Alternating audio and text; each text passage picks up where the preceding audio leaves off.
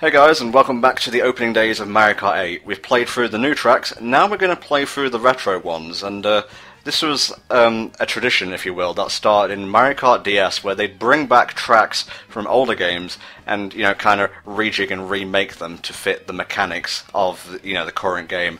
And I would say the previous game, 7, had probably the best selection of retro tracks in the series, but there's quite a decent collection of them here. Let's stop me rambling and actually get on with them. Now, obviously I'm biased and think 7 is the best, which is ironic, since I think that game's pretty bland overall. But Ryan, what do you think of the retro tracks in Mario Kart 8? I think the retro tracks in Mario Kart 8 are generally pretty good, mostly because I'm an N64 fanboy, so... Yeah. For my part, I guess I just haven't played enough Mario Kart to really appreciate a lot of the retro tracks. Like, when they do a Mario 64 one, I get a bit nostalgic, but... Yeah, you're all over that shit. Now, this first one here is one of my favourites, hands down. I loved Moo Moo Meadows in the Wii version. This one just takes that and, like, cranks it up to 11, really. It looks much better with its sunset aesthetic, and the music's much better as well. I do remember this track. I'm not particularly fond of this track. You just hate everything I love, don't you, Ryan? Well, I'm not saying I hate the chorus, I'm just saying it's... Well, if you don't agree with me, obviously you must disagree with me. Only a Sith deals in absolutes, Tom. Well, that statement in and of itself is kind of ironic. Yeah, that's the joke. I do remember liking this track when I played it. I just couldn't call it immediately to mind when I was thinking of the game, oddly enough. Well, again, I grew up with the N64, so I more think of Moo Moo Farms than this one, but... Oh, yeah. You know, ever since this track came along, Moo Moo Farms has just been completely put out of my mind. We're probably not going to be seeing a lot of the anti-gravs in these levels, though, unfortunately. Nope. Just good old-fashioned driving on roads. The retro tracks as a whole are, like, easy, because obviously they come from lesser systems with lesser, you know, course designs, but they've added stuff here and there. Some of them are, like, completely new courses, which is pretty gratifying. Oh, what, they just changed the layout and kept the themes? Pretty much, yeah. Hmm. How many of those kind of tracks are there? One that immediately springs to mind is the Cheep Cheep level from, I think it's in this cup? I think so. We'll see soon enough. But, yeah, they changed that, like, so much, you could basically call it a new track. Try not to hit the cows. I'm trying, man, I'm trying. Weirdest stage obstacle ever. Of course, they don't get hurt when you hit them. As I say, if the cows didn't want to get hurt, maybe they shouldn't walk in the middle of the road. Well, they didn't know there was, like, a tournament scheduled for today. Very, very slowly walking across the road. Yeah, fuck you, Toad, and your bullet bill shenanigans. Oh, it was Iggy, never mind. Sorry, Toad. Didn't mean to confuse you with one of the zanier Koopalings. Where is Toad? Toad's not even in this. Oh my god. I embarrassed him so much he dropped out of the tournament.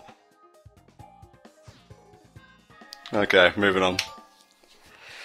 Love that track. I could probably play that, like, eternally if it came online. Next up is Mario Circuit. And it's breaking away from the planet, apparently. I have to go now. My other karting game needs me. Yeah, from the Game Boy Advance, aka the worst Mario Kart. Yeah, Super Circuit. So, this one's been changed up a little to better fit the game itself, apparently. Just a tiny bit. I don't know how to feel about this really, really obvious anti-grav section. Like, they couldn't really think of anywhere else to put the anti-grav bit. They just took half the track and tilted it upward. Yeah, it told you it doesn't change anything about the track, so... It's just it's a change, but it's still the same layout. You just have to jump at something that's a bit slanted. It's a very cozy kind of track. Again, I would probably live here if the option was available. Mario Circuit is like the NASCAR track of the Mario Kart universe. It just goes. No, this has a right turn. Well, some NASCAR tracks do. I think you're thinking of Formula 1, but... I remember playing NASCAR games back in the day, and yeah, there were the ovals, but there were also the ovals with turns in them, and the ovals with more turns in them. Yeah, those were the expert tracks.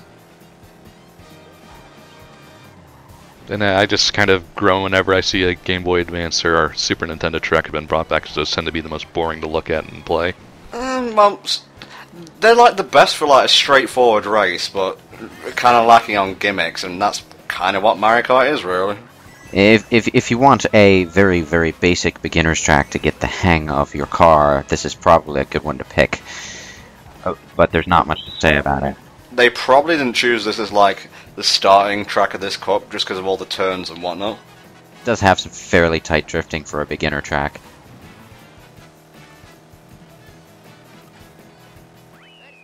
Okay, that was a pretty good run. Also very short, thankfully.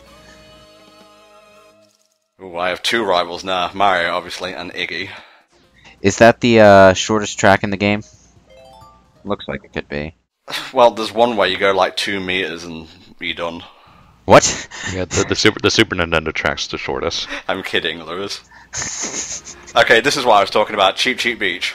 They haven't brought back Baby Park yet from the GameCube. You haven't lived until you've played a game of Baby Park with all items on Frantic. It is amazing. Seeing a lot of sunshine in this track. In a good way. What, the game or just... The game, not the sun. The type of weather. Yeah, Sunshine was my first Mario game. My first 3D Mario game. Not counting like 15 minutes a day of Mario 3 when I was in school. So I have an attachment to the game, even though parts of it piss me the hell off. So when games bring back stuff from Sunshine, like the Beach Bum fuckers in Galaxy 2, I tend to smile a little. Well, Beach Ball is a gorgeous looking stage in Galaxy. That entire level is one giant apology for how Yoshi was in Sunshine. Although, and I think we just passed Crab Meat, going through a beach area like that at that speed makes me think of Sonic Adventure 1 more than anything. Fair enough, mate, fair enough. Shit, mud. Fuck you, Iggy. And those are technically the crabs from the Mario Brothers arcade game. I forgot mud was a thing in some kart racers. Go behind me, I dare you.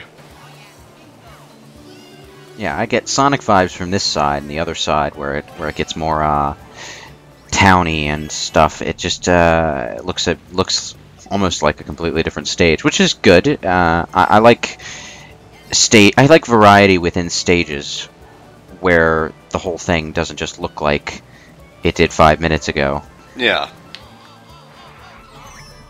Well, I'm not doing too good on this one. Third place, the shame. Gotta speed up. It's only a bronze. Yeah, fuck you, Daisy.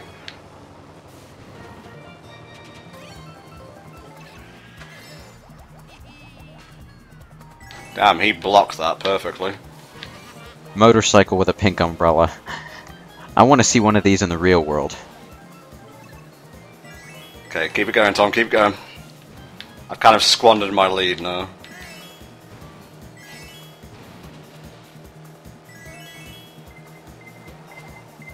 Red shell, red shell, red shell. Oops. 5th place. Yes! Oh. Go! Drive, my motorcycle, drive. Oh, you son of a bitch! Yep, that's how Mario Kart goes sometimes. And that the end of the win streak? Yep. That's a shame. Oh well. Kind of an awkward place to lose it, but oh well. Thanks, Lewis. Appreciate it. Well, I was expecting Rainbow Road. Well, you're not gonna find Rainbow Road in the first cup, mate. I know. I was expecting you to last until Rainbow Road. You know what we need since they do Retro Cups? Rainbow Cup. All 4 stages are brought back Rainbow Road stages. Yeah. Well, there's like, what, 8 Rainbow Roads now? Well, that would be interesting, but at the same time, it would kind of be visually boring. I don't think I could sit through that cup many times. Well, they could combine like 2 things together, so you'd have 4 races overall.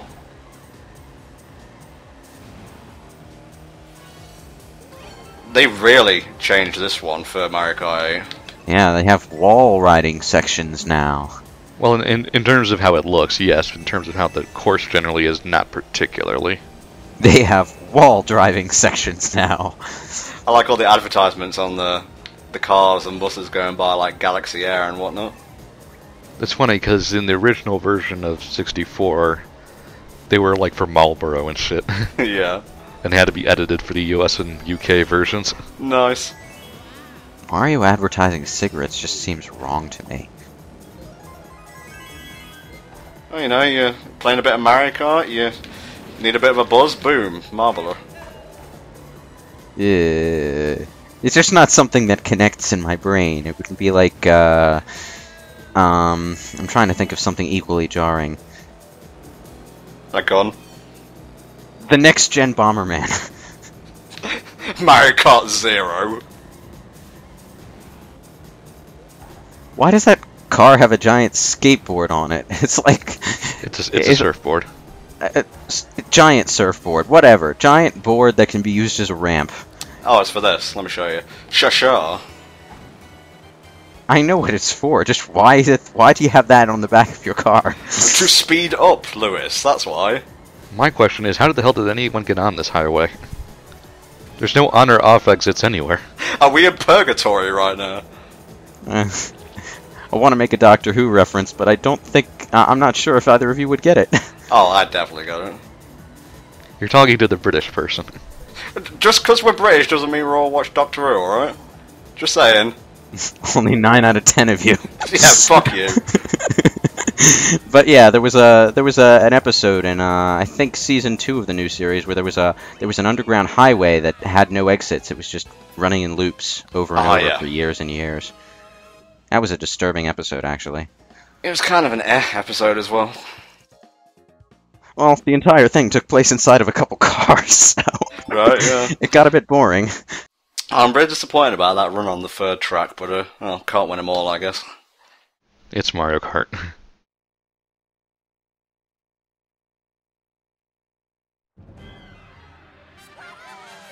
I'm skipping that, I don't even care. Kinda salty, no? I see you fail at the third track. 1 star? I didn't do that badly! Oh, man. Yeah, 1 star is getting 54 or 55 points. You know, it might actually be harder to get a 2-star than a 3-star in this game. Quite possibly.